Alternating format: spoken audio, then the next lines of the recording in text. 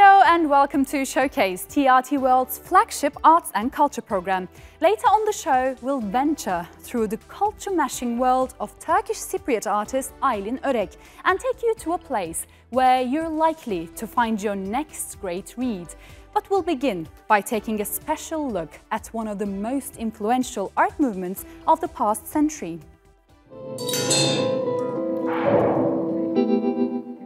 The sounds of a centenary. 100 years later, the Bauhaus art movement is still inspiring the world and challenging conventions.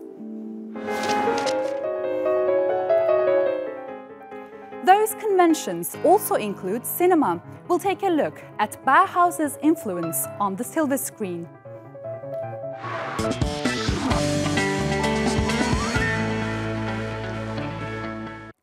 With its industrial outlook and minimalist approach, the emergence of Germany's Bauhaus movement shook the foundations of the art world in 1919.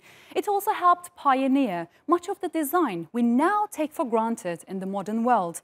100 years of Bauhaus is being celebrated with events throughout Germany. TRT World's Ira Spitzer went to Berlin to see for himself. Functional design. A fusion of form and purpose. At its core, simplicity. These are some of the design principles that define and give character to the modern world. We're introducing iPhone 4. Many trace the origins of that style back 100 years to the founding of Germany's influential Bauhaus school. Erstmal ist das Bauhaus. Bauhaus is first of all an idea of collaboration between artists and craftspeople, and then later between artists, craftspeople and industry. Handwerkern und der Industrie. In 1919, German architect Walter Gropius founded the Bauhaus school in the city of Weimar. Its mission? To reimagine the relationship between art and society. Eine Schule, man muss sich das so vorstellen. Bauhaus was a school where you have to understand that most of the teachers and most of the students, everyone in fact that took part, came out of the First World War, out of the absolute chaos of that war. They were in a country that, while not completely destroyed, was in upheaval, and they wanted to apply that upheaval to building, to the arts, and to culture. The emergence of mass production techniques and their worries that art would lose its relevance played a key role in the way that the Bauhaus school saw the world and their work, inspiring them to create objects like these chairs and lamps that were radically different from much of what had come before. The Bauhaus school lasted only 14 years until 1933, when it was shut down by the Nazi government, who considered much of the work so-called degenerate art. But as a result of persecution by the Nazis, many key Bauhaus figures went abroad, where they spread their techniques and ideas to the rest of the world. That influence and Bauhaus's centenary are celebrated throughout the year, beginning with an opening kickoff party in Berlin, exploring the movement's experimental theater. A week-long festival that will present all sorts of events, immersive art, theater plays, installations, performances, lectures. Later this year, another Bauhaus museum will open in the city of Dessau, and Berlin is planning on holding a Bauhaus week in September. As well, fans of the movement will have their pick of more than 500 exhibitions in just about every corner of Germany. In some ways, it feels like Bauhaus is bigger now than ever. I think it's very relevant today and important because the global expansion of Bauhaus illustrates the power of utopian ideas to transform a conservative order. And I think this sends an incredibly important message of hope in our century. For Germany too, because Bauhaus was something that inspired pride after the horrors of the Nazi regime. I believe Bauhaus is very important for Germany and Berlin because it represents the very best of Germany. Modernity, innovation, openness, diversity. And at a time in Berlin where it was closed by the worst, by the Nazis.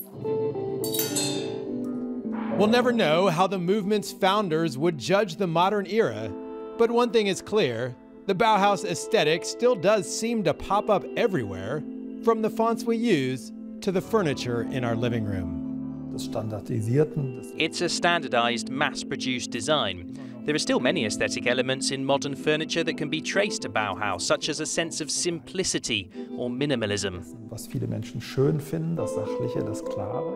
Even at the age of 100, the Bauhaus style still inspires the world to keep on looking. Ira Spitzer, TRT World, Berlin.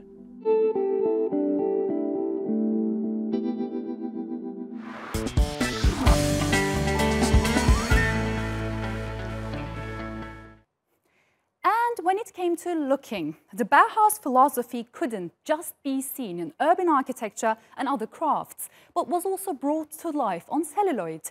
But the use of the movement's ideals and aesthetics within the medium of film was at times very problematic. Showcase's very own Alican Pamir explains why. It can be said that one of the ways the Bauhaus modern design movement reached those who can't afford travel to see it firsthand was via mass entertainment, and in particular, cinema.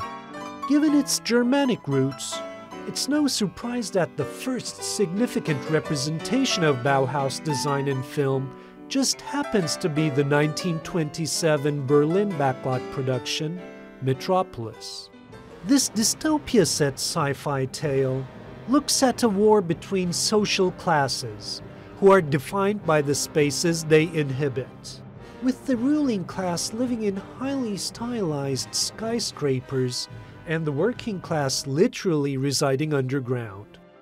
Director Fritz Lang, whose father was a municipal architect, uses this premise to critique the modernization of society. And since at the time Bauhaus represented modernization, Lang uses the language of architecture to criticize society itself. In the film, the geometrical arrangement of the set designs lent to an overall mechanical, cold and soulless aesthetic, suggesting that those who inhabit these spaces must be the same. When it came to Hollywood, the Bauhaus aesthetic made its presence known by way of émigré filmmakers from Germany and Austria, and its existence is felt the strongest in Austro-American director Edgar Ulmer's 1936 horror movie, The Black Cat. The film tells the story of an Austrian architect, Pulzig, living in Hungary, committing a series of ritualistic murders within his Bauhaus-inspired home. Ulmer, who himself trained to be an architect, presents the evil protagonist as a person, haunted by his past as a traitor during the Great War. In the story, Pulzig's home is a catacomb filled with bodies of loved ones, and in the end, the whole structure is blown up by his former adversaries from the war. The film's use of a highly stylized Bauhaus design suggests that nostalgia is a notion that cannot exist alongside modernism, hence the destruction of it at the end of the movie. And with the dark rituals committed in it, The Black Cat makes an additional statement that modernist spaces are breeding grounds for twisted ideals that don't resonate with the values of the day.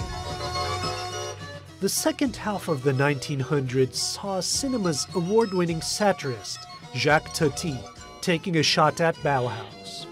His 1967 comedy Playtime came out when radical changes in urban planning and technology were commonplace, and these innovations were being infused into the daily lives of the everyday people, whether they liked them or not.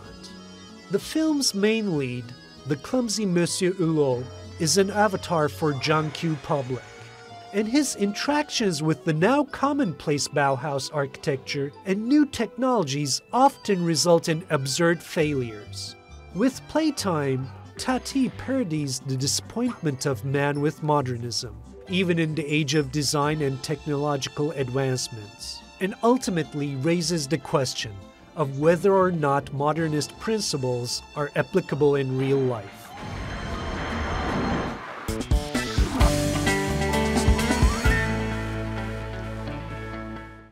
Starting from humble beginnings, Aylin Orek has lived and worked in half a dozen countries. Considered one of the leading artists of the Turkish Cypriot community, Orek's work reflects her desire to share her culture with the world, while simultaneously traveling around the globe to experience other cultures firsthand. And as showcases Adil Halim discovered, her work extends beyond man-made borders. Aylin Orek doesn't like to swoop into a country, paint, and take off. The Turkish Cypriot artist prefers to live and work in a country to understand the people, their customs, and traditions.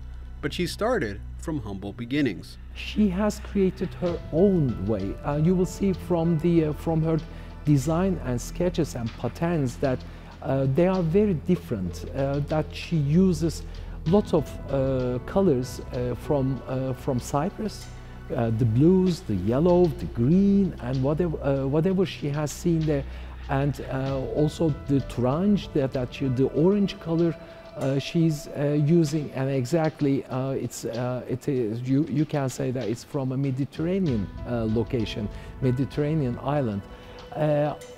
I think she has developed her own skills, and the unity, the originality of her painting made many to prove her works. Born in Lefkoşa in 1941, Orek began painting in high school. She was the first Cypriot artist to receive a scholarship from the Istanbul Academy of Fine Arts. She then went on to continue her education in Paris and Marseille after receiving a scholarship from the French government. Her work describes Cypriot culture in fairy tale fashion through social panorama, rituals, and daily life in Cyprus. But her career choice was often met with roadblocks along the way. It was the year of 1974 during the war. She had to come back, and she had to cut her studies, and she had to come back to be with her family. And then it was quite a journey where she came with lots of artworks with her back to the island. But the exhibit's curator says those trying times when she lived in France, Spain, Belgium, and the Ivory Coast helped make her a better artist.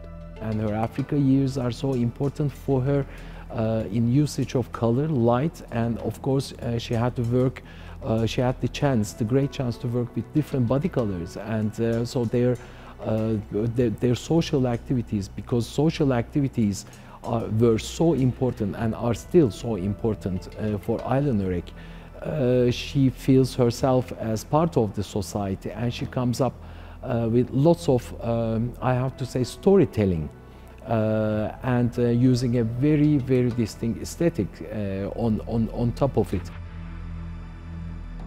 Storytelling is key for Orek, who wants to amplify her community's voice to the world while discovering firsthand the lived experiences of others.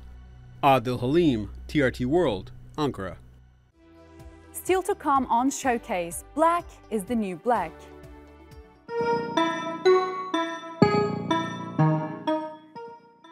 Changing the conversation, the National Portrait Gallery is celebrating the achievement of Black Britons.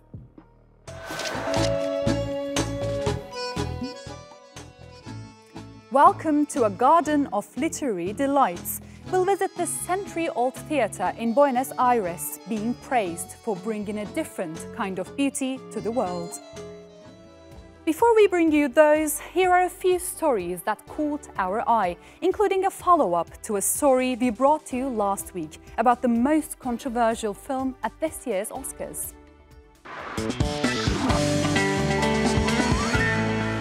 We never gonna keep up. We haven't gonna keep.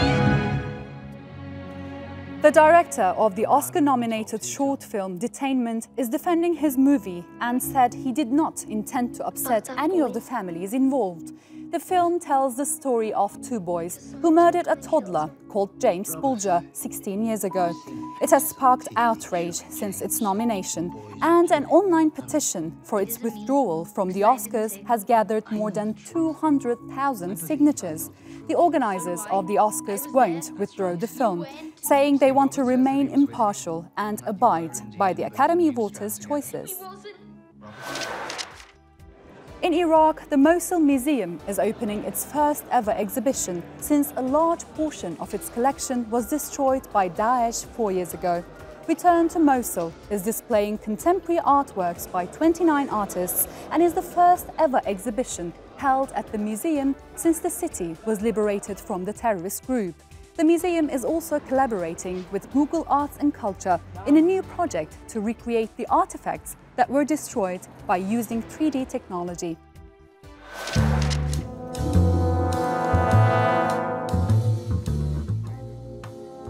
Actor John Malkovich is set to star in a new play inspired by the scandal surrounding former Hollywood producer Harvey Weinstein.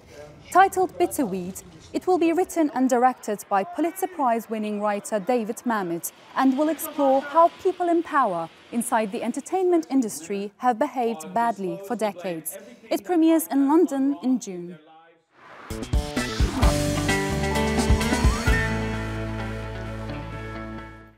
"39 photographs of musicians, politicians, actors, activists and models, all British, all black. It's the National Portrait Gallery's largest acquisition of portraits of African and Caribbean people. Showcase's Miranda Atty spoke to the artist and director behind the photographs, Simon Frederick. The thing that struck me, I think most, was how lonely people felt. Okay, they had achieved success, but they felt that they were alone. Yeah, because basically, I think for black people achieving success, you are one person in an industry or one person somewhere, but you're not close to your other people, and you don't understand that everyone else is actually going through the same things. Simon Frederick's 4-part series Black is the New Black aired in 2016 as part of the BBC's Black and British season. It featured actors, journalists, politicians, activists and comedians, successful individuals from all walks of life, all in an effort to bring questions of race, identity, acceptance and belonging into the nation's consciousness. And now Frederick has donated the 39 photographs he took of his interviewees to the National Portrait Gallery. Whenever I came here, it was always surprising to me that some of, the cousins of the family were missing, and I didn't understand why. So I decided to do something about it. So this kind of series, Black is the New Black, always was envisaged, always started out live as an exhibition. It was just when I started photographing the people, when I think one of the first photographs I made was of Tiny Temper and then Laura Mvula. And it was hearing their stories, I thought to myself, no, I have to stop. And I started to write then, based on what they had told me, I started to write the structure of a documentary series. He used the same criteria the National Portrait Gallery uses when deciding to include a piece. Has the person in question made, or will they make, a significant contribution to British life? And the portraits themselves are remarkable. All we ever see is white history. All we are ever promoted, all we are ever shown is white lives. Okay, and I think that that's dangerous, because it means that there are young children growing up in this country who are not white, okay, who feel excluded. Okay, now these children are not immigrants, and actually realize that there is something about difference. Yeah, we're all living on the planet together. We are all human beings. We all have differences. Okay, but let's celebrate our differences. Yeah, and let's all live together. Sorry, can I show you this? Yes. And of course, there's a technological twist. So I've discovered another hidden bonus. I've downloaded the Black is the New Black app, which offers an augmented reality experience. All I have to do is scan the portrait that I'm looking at, and clips from Simon Frederick's documentary appear. The portraits are on display until January the 27th. After that, they will become part of the National Portrait Gallery's permanent collection.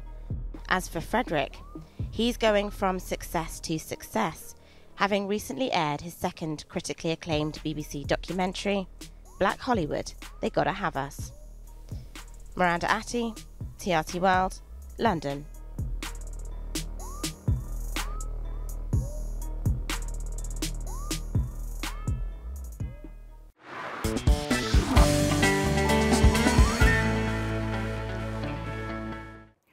Let's take you to the perfect place to find your next great read. For a city known as the bookstore capital of the world, it's not surprising to be walking the streets of Buenos Aires and finding yourself walking into one of the dozens of temples dedicated to the written word. But there is one store that stands out. It used to be an opulent theatre, but these days the El Ateneo Grand Splendid is entertaining visitors in an entirely new way. Take a look.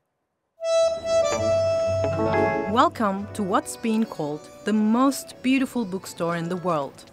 That's according to National Geographic, but it's not hard to see why. El Ateneo Grand Splendid in Buenos Aires used to be a theatre. The building, with the air of a decadent Italian opera house, was opened to public in 1919. The theatre was eventually converted into a cinema, but in the early 2000s transformed itself into a hub for book lovers. The bookstore gives a nod to its theatrical past, with the stage and its curtains still in place, and its romantic-style ceiling frescoes fully restored. The theatre's former seating area now contains El Ateneo's collection of more than 200,000 books. The old theatre boxes provide the perfect space for a quiet read.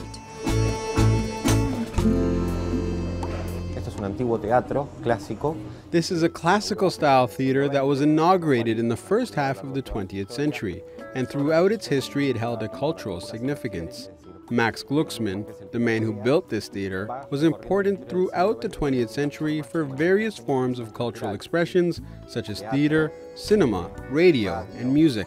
It was a very thorough journey of culture, and today the El Ateneo holds true to this with books. And it's not surprising that people come from all over the world to admire the store's opulence. I love books. In every city that we visit, we try to go to a bookstore, so we thought this is a perfect place to come to. Giving visitors a chance to admire the rich history of Buenos Aires, El Ateneo Grand Splendid is the perfect place to find your next great read.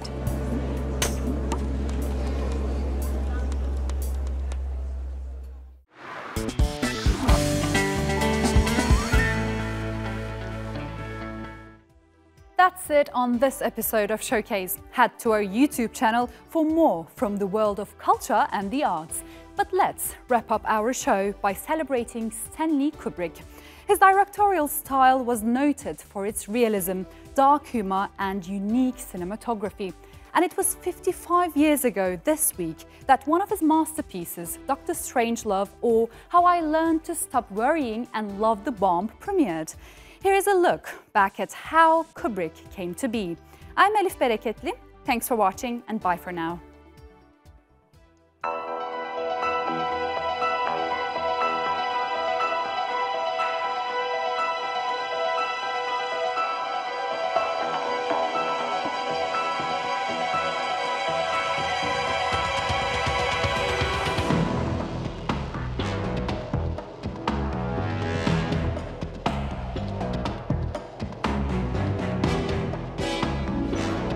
Roman armies have been destroyed by Spartacus.